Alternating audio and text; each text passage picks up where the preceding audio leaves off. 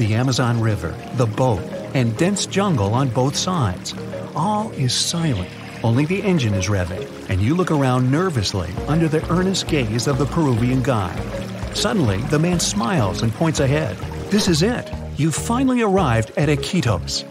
The city is hidden deep within the Amazon rainforest. On one side, Iquitos is surrounded by water, and on the other lies thick, impenetrable rainforest as far as the eye can see, making this city extremely difficult to reach. First, you had to fly to Peru's capital, Lima, a vibrant coastal city. From there, you traveled by bus through Peru's vast jagged mountains before being plunged into the heart of the Amazon rainforest. 3 days into this bus journey, you reached a small town where the road suddenly stopped. At over 140 square miles, Iquitos is the largest continental city in the world that cannot be reached by road. You're still over 200 miles away from Iquitos, so from here you take a boat ride along the hot, humid Amazon River before finally reaching the remote city 5 days after you left Lima. When you arrive in the city, you notice many of the houses are built on tall stilts. This is because, in the springtime, the river surrounding Iquitos swells up, submerging parts of the city in water. For this, Iquitos has been nicknamed the Venice of the Amazon. The stilted houses are tall enough to avoid the murky waters of the Amazon River.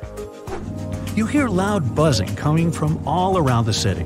It sounds like a gang of bikers have arrived. In reality, these are motocarrios. There are very few cars in Iquitos. Instead, they have motorcycles with small passenger cabins attached to them. There are around 45,000 of these things whizzing around Iquitos, making the city very noisy. Your trip to the most isolated places has just begun. So, you head to Norway and arrive in the capital city Oslo. Immediately, you hop on another plane. After a 3-hour flight, you land at the world's northernmost public airport, Longyearbyen. You step off the plane to see a small and colorful town enclosed by snow-topped mountains. There's no settlement further to the north than this. Longyearbyen translates to the Long Year Town, named after its American founder, coal miner John Longyear. You take a walk along the coast of the small town.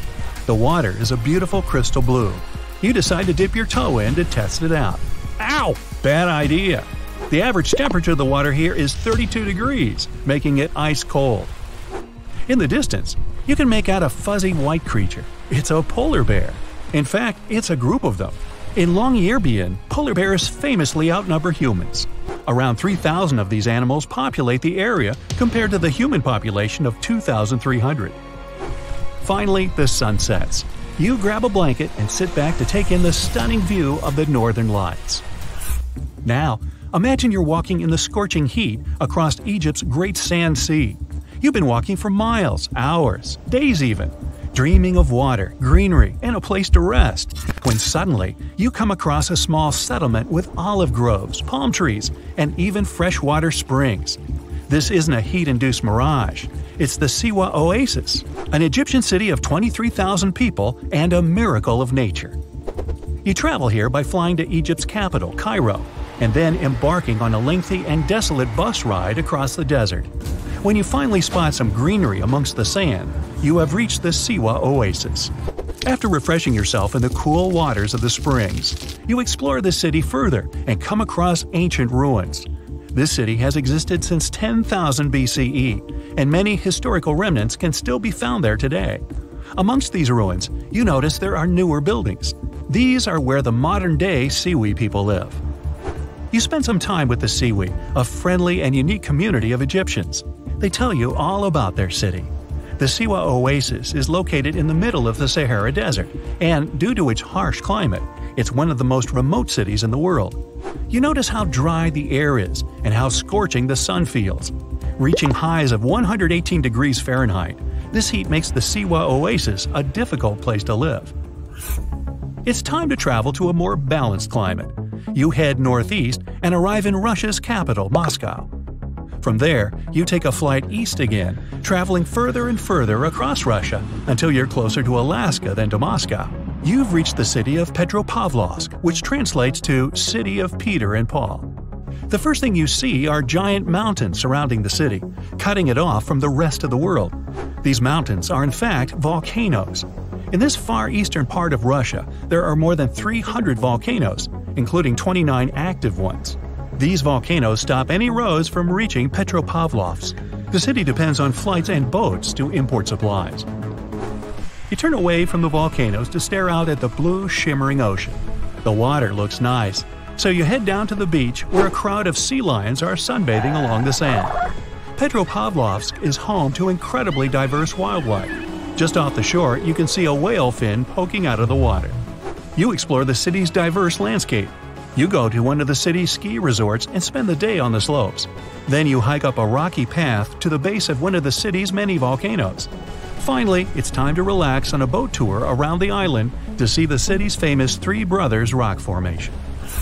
Feeling inspired, you travel to another volcanic land, Chile's Easter Island.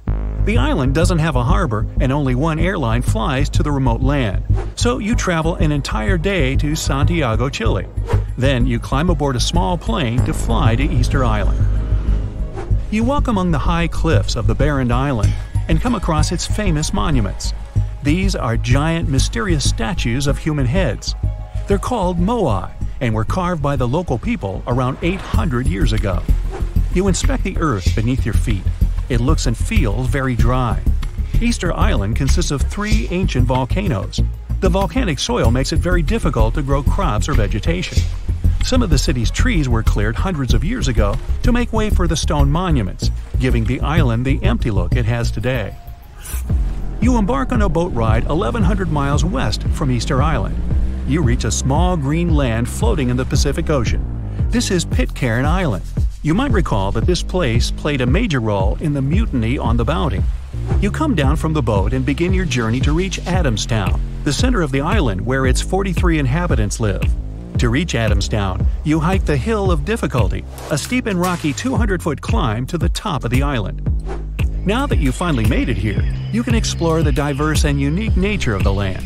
Pitcairn Island is home to the largest marine reserve in the world. You take a snorkeling trip and swim alongside all kinds of exotic fish.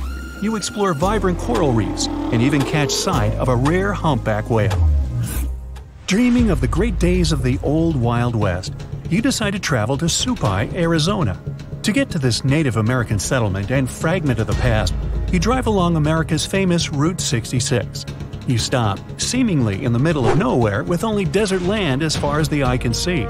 Then you follow an 8-mile walking trail to reach Supai. You hike down into the Grand Canyon, almost 3,000 feet deep. You come across a stunning waterfall spilling over the cliffs of the canyon. This is Havasu Falls, a popular tourist spot, famous for its vivid blue-green water. After a further mile's hike, you finally reach Supai. Over 200 members of the Havasupai Indian tribe reside in the small town. It's often referred to as the most remote town in the United States. To your left, you see several mules making their way across town with packages on their backs. Because no roads lead to this small settlement, mail is delivered by a mule train. Without it, it would take the average mail carrier a 16-hour hike to complete this route. You walk around the area and come across many more towering blue waterfalls. The untouched nature and great views of the Grand Canyon make the long hike worthwhile. After a beautiful sunset, nighttime falls, and there are no lights for miles. The land is lit up by the countless stars shining overhead.